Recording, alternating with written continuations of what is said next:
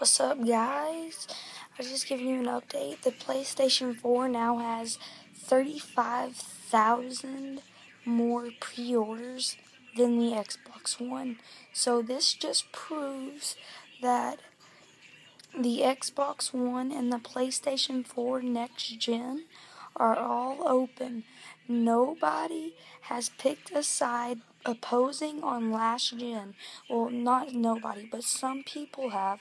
But most people have not picked a side on last gen. Last gen obviously went to the Xbox 360. I think it dominated the PS3.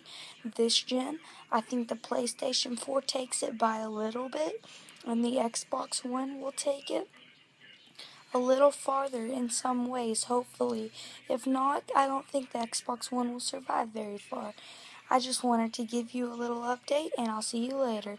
See ya!